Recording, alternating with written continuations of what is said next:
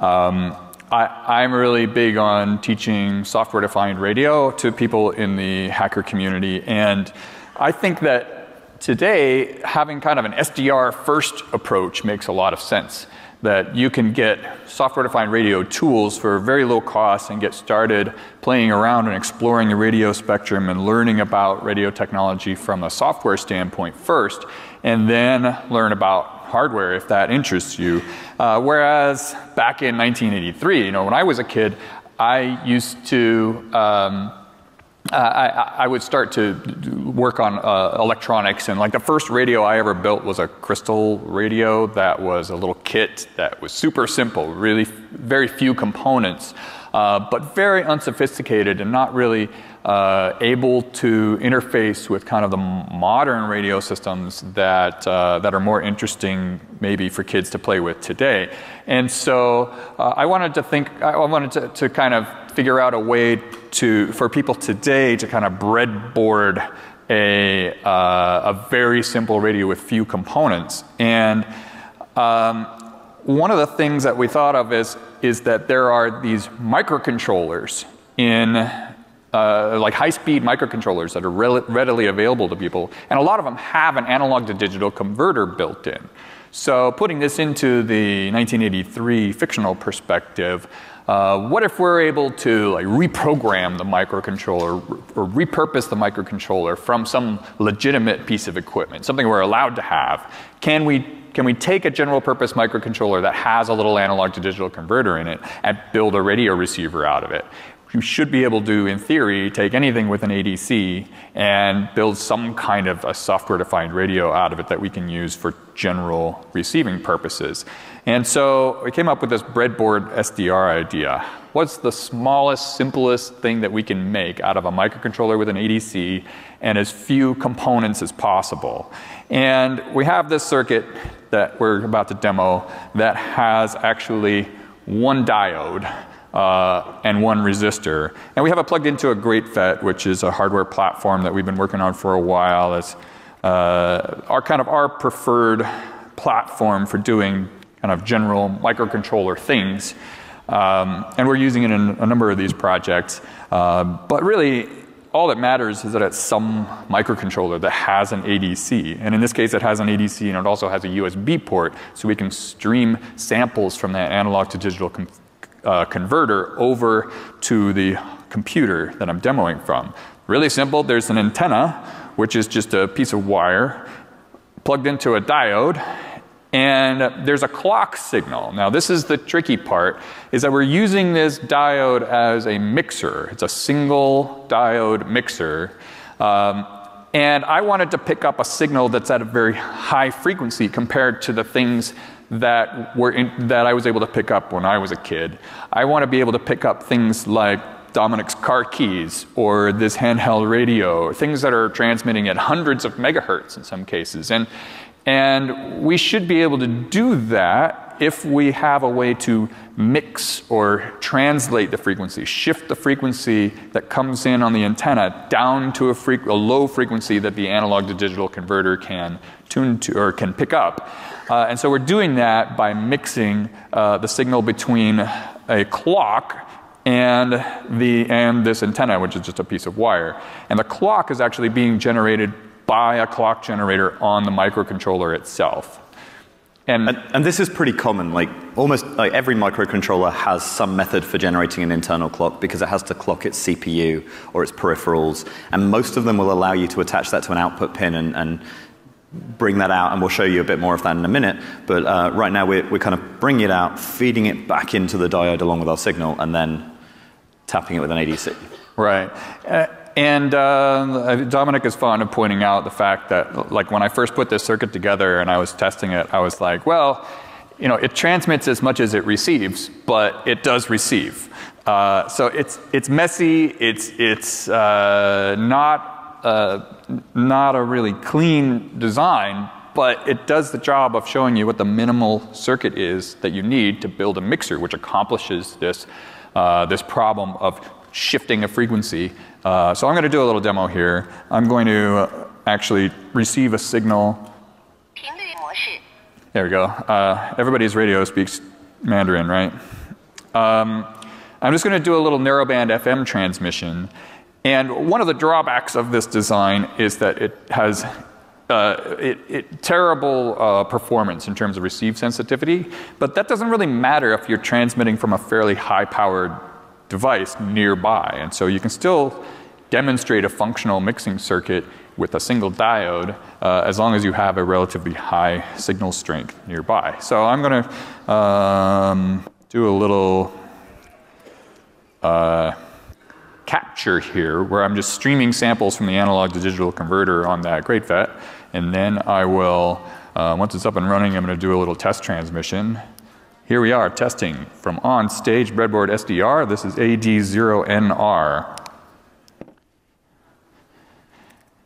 And you really should have an amateur radio license to do stuff like this. I highly recommend it. There are ham exams going on here at DEF CON. And then I'm going to bring up a little flow graph in GNU Radio. I don't have time to go into it in detail, but I'm taking this file that I just captured over the air, and I'm going to see if I can recover audio from it. And in software, I should be able to do this.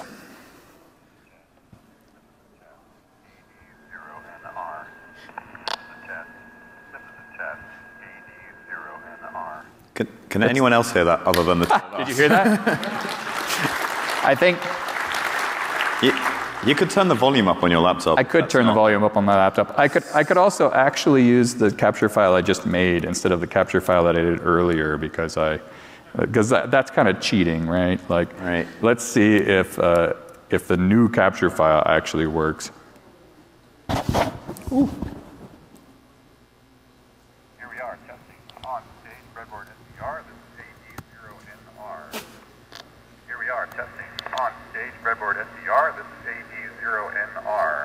There we go. Here we are, testing.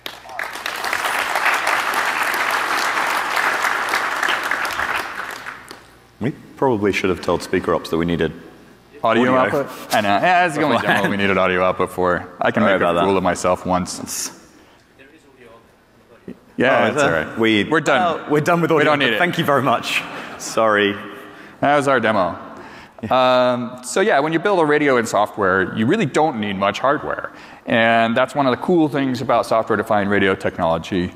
You can actually use the power of software to overcome deficiencies in your hardware, so you can demonstrate working circuits with extremely few components.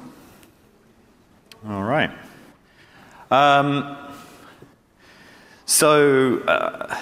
Mike, what happened when we started the research for this is we divided up our ideas, and Mike took the receivers, and I, being the one without an amateur radio license, took the transmitters. Yeah, like a pro. So you won't be surprised to find we stuck to bands where we could transmit, or I had Mike with me whenever I tested these things. What our scenario is that we've got inside an air-gapped network, we have an ally inside, we want to build a transmitter, but we can't just carry a radio in there. Big Brother probably wouldn't like HackRF, so it's unlikely we can carry it into the build. I really wish I'd reread 1984 before this, so I could get my references right. But we couldn't carry it into the ministry, and so what can we do with a microcontroller we find inside? Now, previously we were talking about those clock signals. The clock signal that we were using to mix with the incoming transmission on the breadboard SDR. What if we, and as we said, it transmits as much as it receives. Well, what if we intentionally try and transmit and see if it receives as much as it transmits? So a few people have done this before. Funtenna was an interesting idea where you toggle a GPIO pin very quickly. Raspberry Pi FM does a similar thing, and it toggles a GPIO pin quickly and adjusts the frequency of that. And Mike Walters, actually using Great FET previously, did on-off keying, and so he would take that clock signal that we're using as a mixer, and he'd just turn it on and off very quickly, and he would generate on-off keyed data. And so we wanted to kind of one-up him a little bit because he's a friend of ours. And so we wanted to look at FSK data, frequency shift keyed things. So what we did is we grabbed a Great FET, stuck instead of having that mixer come back into the system, we just stick a wire on it. And I very carefully tuned this antenna by reaching into a box of jumper wires, pulling out one that was like kind of short and sticking it in the pin header and hoping that would work, and it kind of does. Like if your radio is as rough as this, the antenna is not going to make the difference. So what we want to do is frequency shift key data, and we have two options here. One is we can take those clock generators and we can very rapidly try and reconfigure them. And that's what Raspberry Pi FM does, but we couldn't get it to make very clean jumps back and forward between our two frequencies that we needed. And we actually had, inside GreatFet, we happen to have multiple clock generators. There are three in there. There's one for audio, one for the CPU, and one for USB. So if we just resign ourselves to the fact that we don't get to use two of those things, and specifically we need the CPU, so we just don't use USB in the audio, we can repurpose both of those clock generators. So what we do is we set one to 315 megahertz, we set one to 315.1, and then the SCU here is a system control unit. All it does is decide which pins on the microcontroller, which functions of the processor get connected to which pins on output pins on the GreatFet. So all I do is I say, this clock pin will be connected to this output pin. And then when I want to change to the other frequency, I just reconfigure the SCU and switch which clock signal's going out. And that's much, much quicker than waiting for a clock generator, a PLL to settle. And it is that simple. All we do is load in the FSK data into the firmware. I do it over USB, but I've killed my USB by repurposing its clock. So I build a one-time firmware, load it onto the device, and it immediately just repeatedly transmits my FSK signal. And so it's a super simple piece of, oh, you need to tab out, yeah. That's all right, videos don't work in PDF. So it's a super simple piece of code. We captured a signal. We actually used a HackRF to capture the signal. And then we pulled the bits out using in Spectrum, loaded it into the GreatFet, and then retransmitted it. Now, we have a piece of demo target for this, but it was kind of large, and DEF CON were not super enthusiastic about bringing it on stage. So this is a video demo. I don't know why they didn't want us to bring our demo car.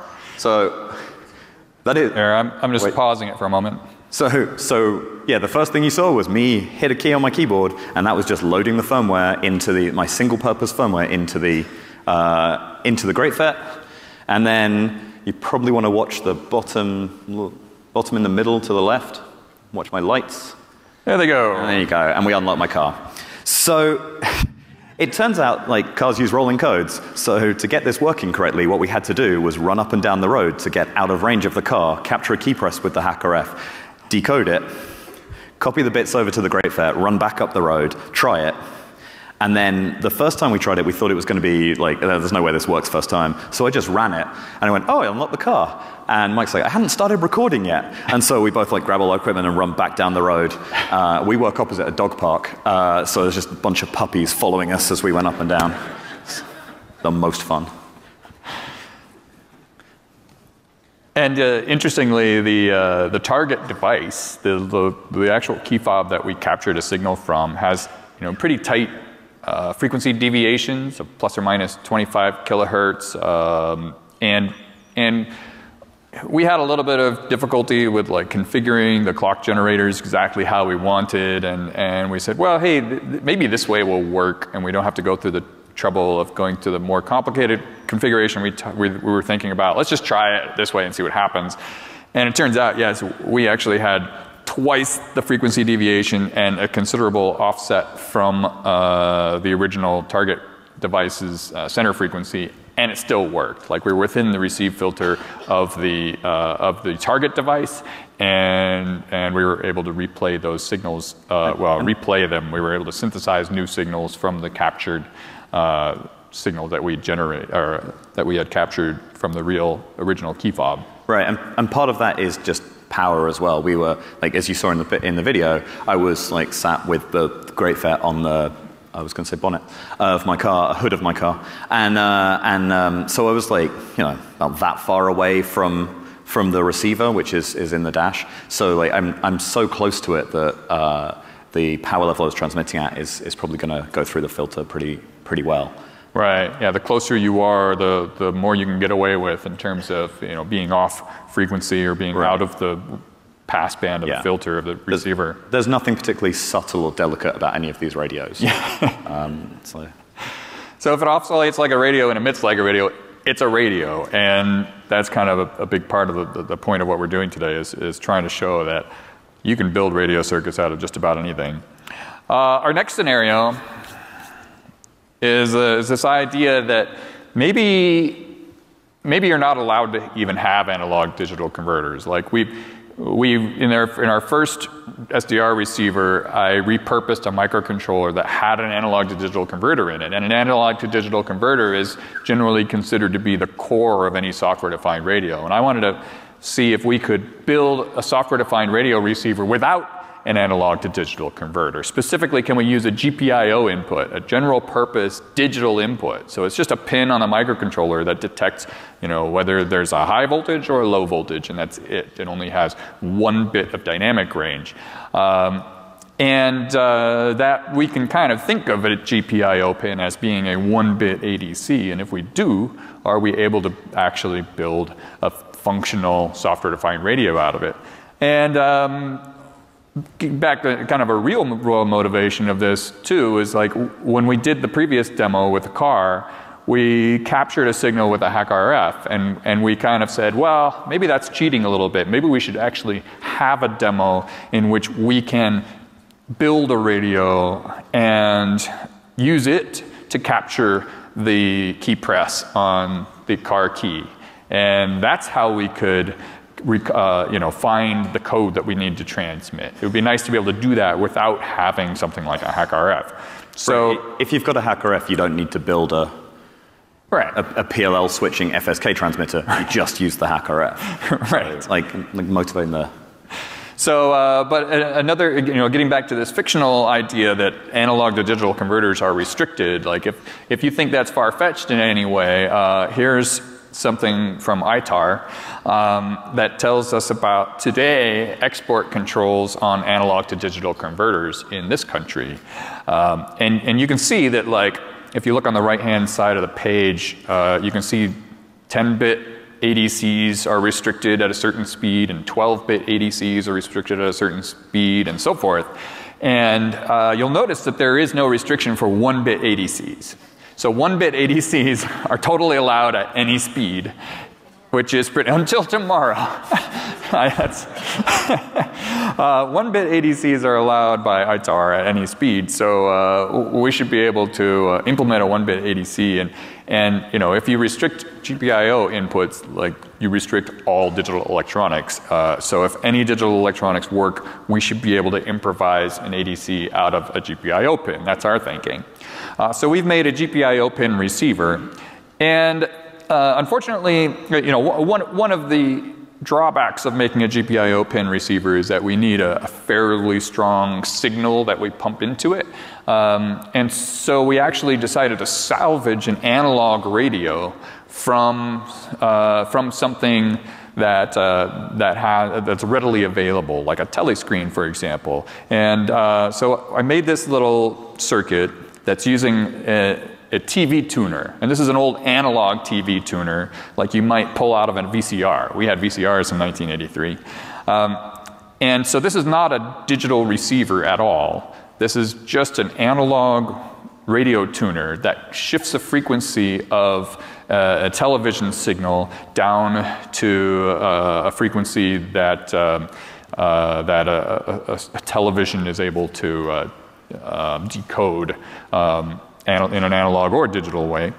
And I connected this to a great FET, and I'm using a GPIO pin on the great FET to read the input from that tuner, that analog input. And I was able to do this with just one additional component. So I have the tuner, and I have the great FET, and I have one capacitor in there. And this is a circuit diagram.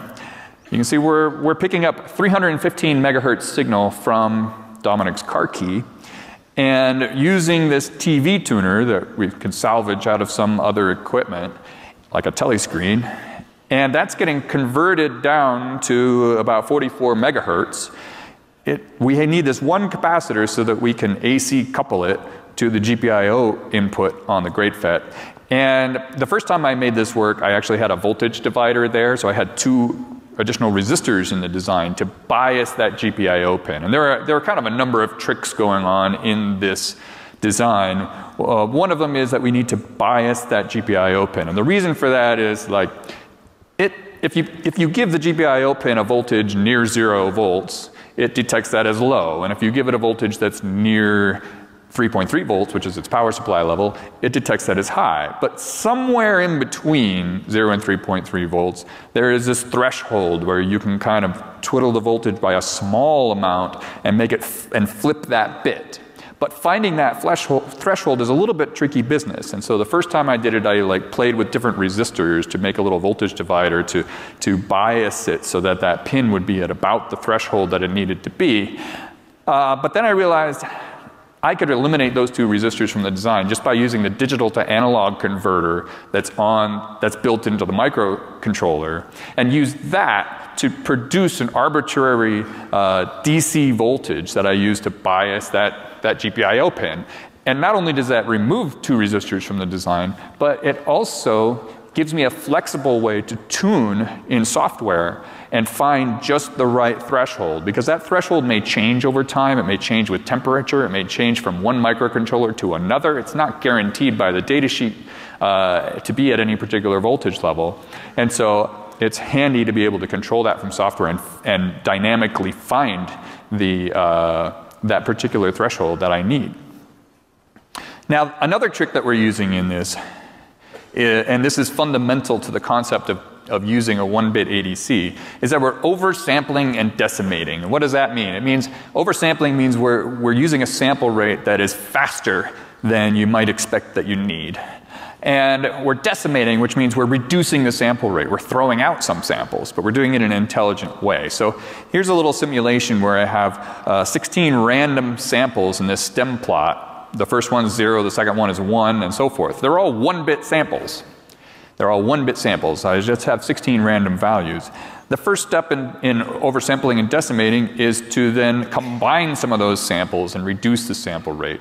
And ideally, we use some kind of a good quality low-pass filter. But as a kind of crude example, let's just say we average adjacent samples together. So those first 2 samples, 0 and 1, we combine those 2 samples into one sample that has a value that's the average of those 2. So it has a value of 0.5. And I'm going to do that with every pair of samples. If I do that, then I turn my sample stream into this in the digital domain. Instead of having 0s and 1s, now I have 0s and 1s and 1/2s. But I have half as many samples. But I've added more dynamic range. There's more nuance to the vertical scale. And I can keep going. I can do this again. I can combine 2 of these samples. And now I have only 4 samples left, but out of those original 16. But each one has several different values it could take on, not just a 0 or 1. So we're adding dynamic range by trading our excess sample rate. So the faster we can sample, the more ability we have to actually gain dynamic range, and we gain a bit of dynamic range every time we divide the sample rate in half.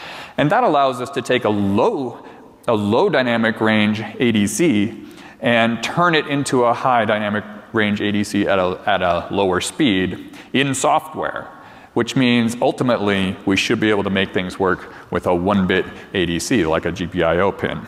Now, interestingly, Dominic, I think, was the first person to point out that not only are we oversampling in this demo, but we are also undersampling. And that may be hard to wrap your head around, but we are in fact sampling at a sample rate that is lower than that 44 megahertz output of the TV tuner. We're sampling currently at 20 million samples per second, which is quite a bit lower than the 44 megahertz intermediate frequency that we have from that TV tuner. And it turns out that that works fine. We were thinking we could crank up our speed and actually sample that GPIO pin faster than that, but it turned out that we didn't need to. So we actually ended up with a demo where we're simultaneously oversampling and undersampling. And I think that's pretty cool. So let's do our demo. All right, I gotta try and move this thing without dropping it. No. Good luck. Yeah. There you go. All right. All right. These demos, I've broken like wires in these demos at least twice in the last 24 hours, so you know, we'll see how this goes. We have my favorite antenna, which is just a piece of wire stuck into the coax connector on the end of the TV tuner. And I'm going to, let's see, I have to tune the tuner, which was a little bit of configuration.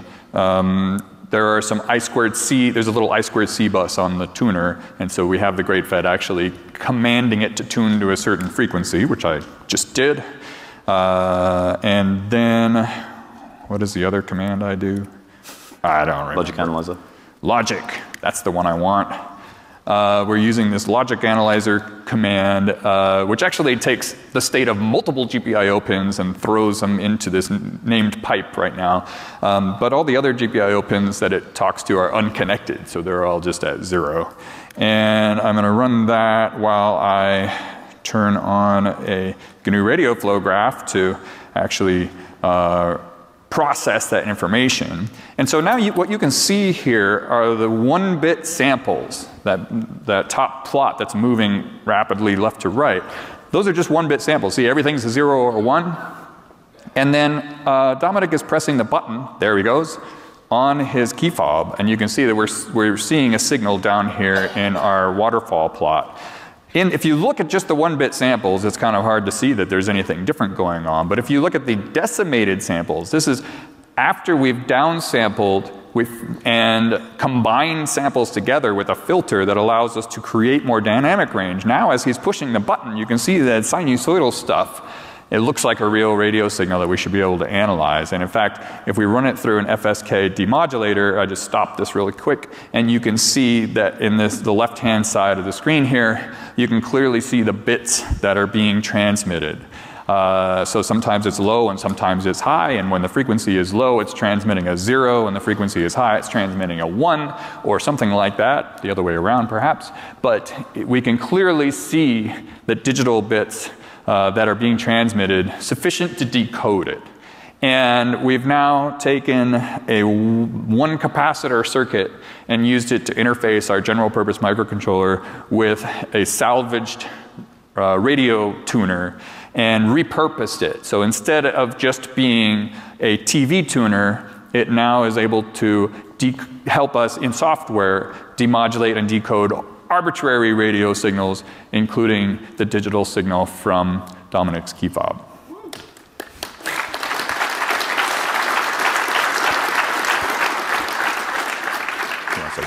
All right. So moving on, yeah. So a number of people have asked us recently. We did some work earlier in the year and towards the end of last year, I guess, on direction finding, and a number of people are very interested in being able to track down the source of a radio transmitter.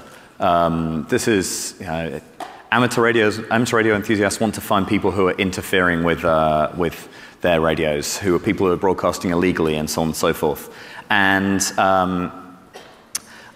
we're saying here that Big Brother has deployed a pseudo Doppler technique to kind of do direction finding to track down illegal transmitters.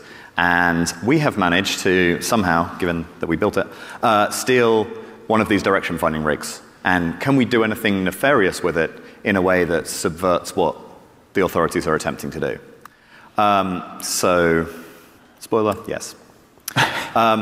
So pseudo-Doppler direction finding is, do you know who we haven't got on this slide? And he's sat in the front row is Ballant. Oh yeah. I just realized because that's where I first learned about pseudo-Doppler, so I'm sorry about that.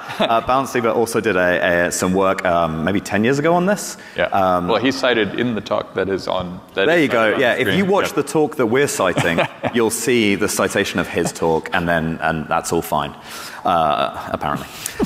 So what you do is you have a set of antennas, and they're spatially separated from each other, and you want to rotate very quickly between them, and using that rotation, what you see is a shift in the phase of the signal the incoming signal, and that gives you some information about which direction it's coming as you change between them.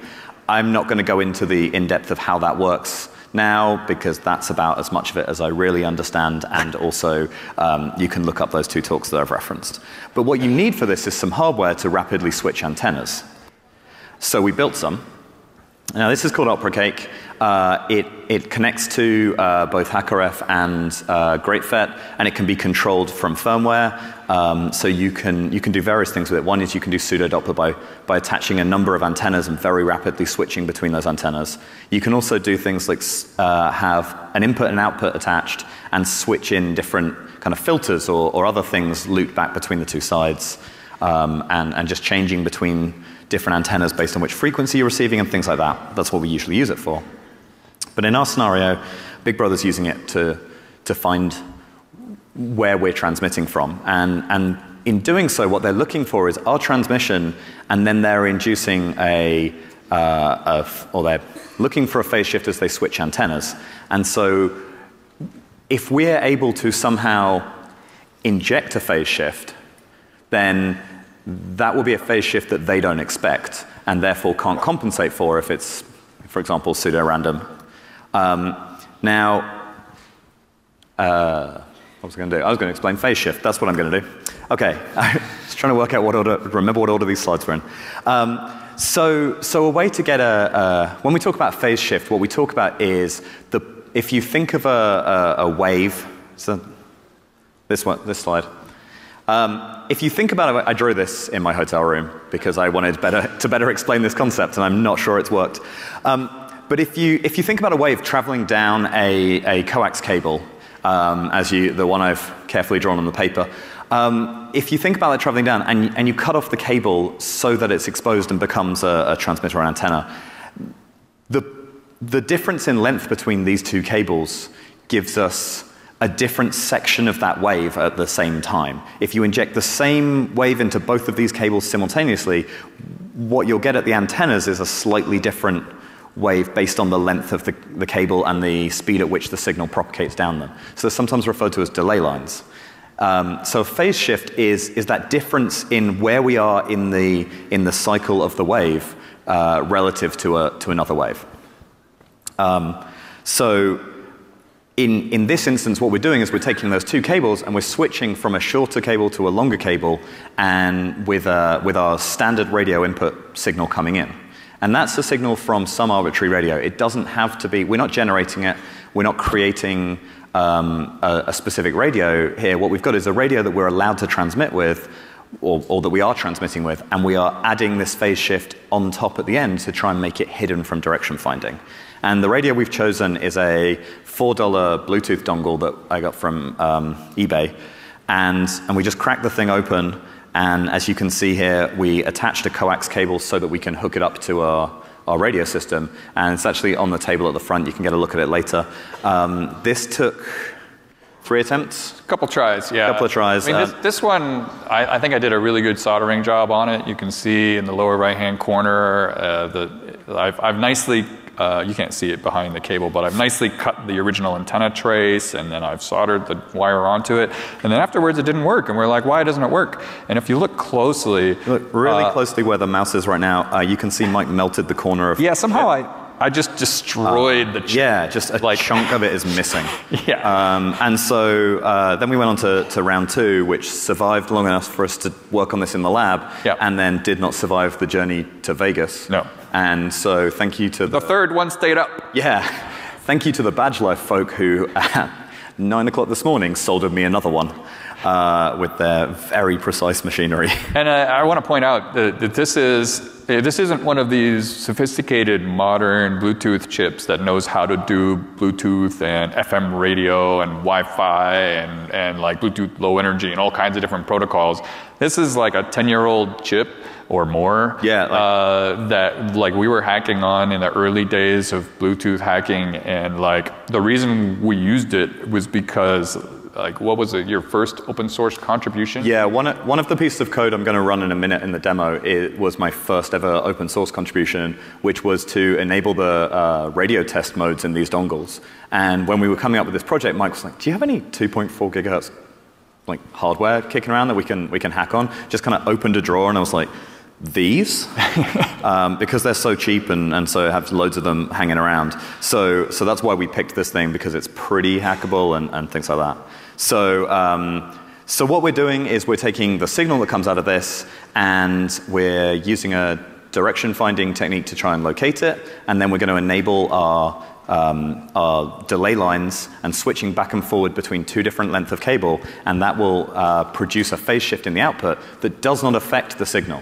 It makes no difference to our signal going through, but it does affect the ability to direction find it. I'm not sure I'd say it does not affect our signal, but it depends on the modulation of your original waveform. But if it, like for example, if it's an amplitude modulation, you should be able to just layer on arbitrary changes to the phase without actually affecting your ability to communicate. So I'm going to play you a video demo of this one. And that's going to be the direction finding demo. Okay, so this is, I'm going to pause it a few times. This is just a demo we took on the table in our lab. So this is my directions finding setup here. And you can see I've got like I've got 4 different 2.4 gigahertz antennas that are vertical, and to support them structurally we are using a pint glass. Like everybody needs a glass full of antennas from time to time.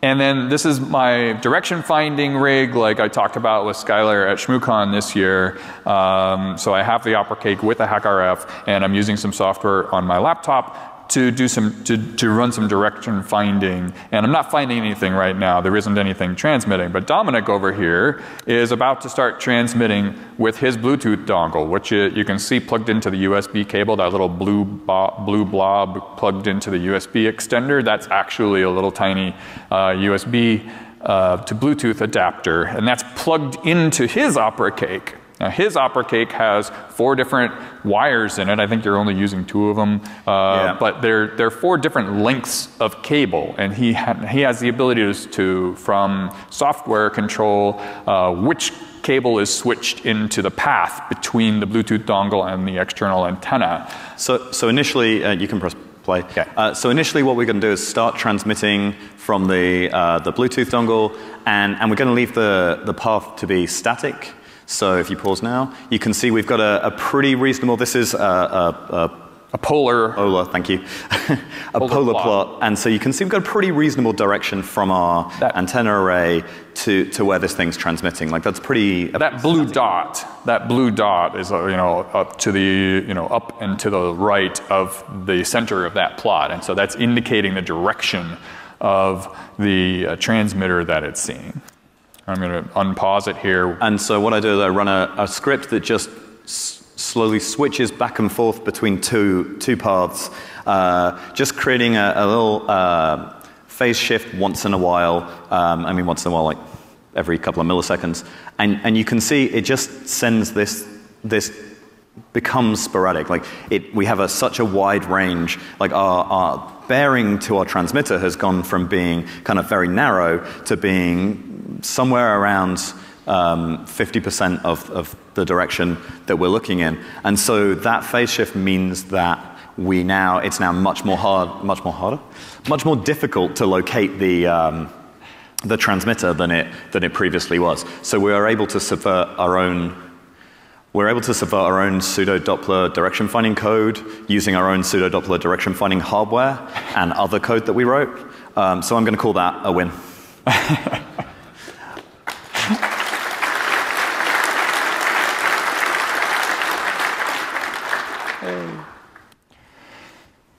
Okay, since we can introduce those phase shifts, we thought as a final demo in the last couple of minutes that we have left, what we try and do is put out do a phase shift key transmission.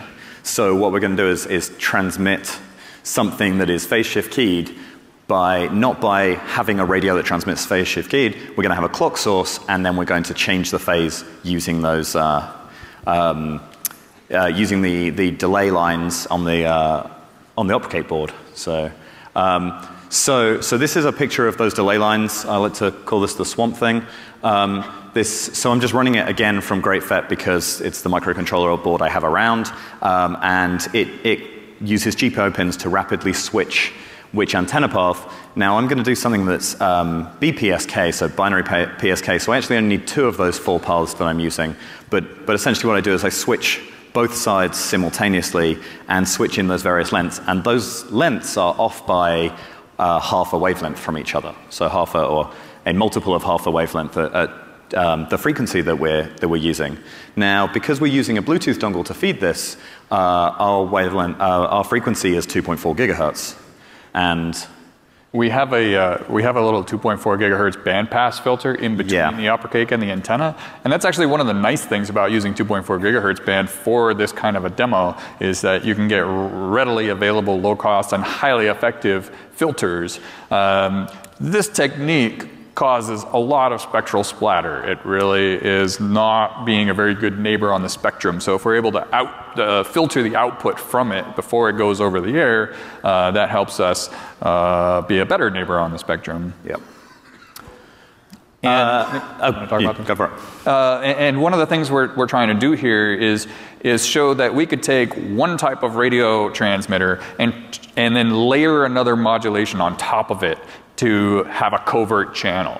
Regardless of what the modulation of the original system is, we should be able to, in some cases, actually still use the original system, the original modulation, and then also add this covert channel on top of it that acts like some other type of radio device. If you're looking up these papers, I highly recommend you Google them rather than clicking on the links in our slides, because we've put the same link for 2 different papers here. Oh yeah, how about that? Yeah. Whoops. Sorry, I just noticed some people taking pictures of the slides. I won't bother with the URLs. I'll try to fix that before we hand our slides to speaker ops. Oops. Okay, so when we add in the phase shift, we're able to then kind of capture it with another radio and look at it in Spectrum. And so this is how we work out whether or not our transmitter is working. And in Spectrum lets us do a phase plot at the bottom here. So at the bottom of the screen, what you can see is the phase shifts being created, and they're at very regular intervals because they are when I have a timer firing on the device, and it fires at regular intervals, and we see a very quick phase jump. We're almost out of time. Yeah, I'm already running the demo. Are you running it already? I am running the demo. Okay, so we are actually now transmitting a binary phase shift keyed signal in the 2.4 gigahertz band, and we were like, what target device could we use that uses 2.4 gigahertz and has binary phase shift keying, or QPSK? And we said, hey, Wi-Fi. So if you're in the front couple of rows anywhere near about here, you might be able to pick up a Wi-Fi beacon that we're transmitting. And it says, is this revolting enough for you, I believe, is the network SSID. I'd be really interested if anyone can receive it, because I can't receive it on my phone here, but I could when I ran this in my hotel room like mere hours ago. It turns out doing 2.4 gigahertz Wi-Fi demos at a con is still as bad an idea as it was when we first started doing this. Yeah, but we're not transmitting at a particularly high power, right. And there are a lot of different Wi-Fi networks in here that your phone or your laptop can see. But probably some of you, especially those who are sitting close, can actually pick up this Wi-Fi beacon right now and actually see. Yeah, this tends to work somewhat better if you're using an iPhone, apparently. Interestingly, we've just had better luck with it this morning for people receiving it on an iPhone. But I'm guessing no one can receive it, which is incredibly disappointing to me. But it is definitely running. Yeah, get as close as you can to the transmitter. There, yes, that's the one. And see if you can pick up a network. There's, I don't see it on my phone. I see a lot of other networks around those, so that's potentially why. But I'll happily run this maybe somewhere that's a little bit more RF silent for people to try it out later.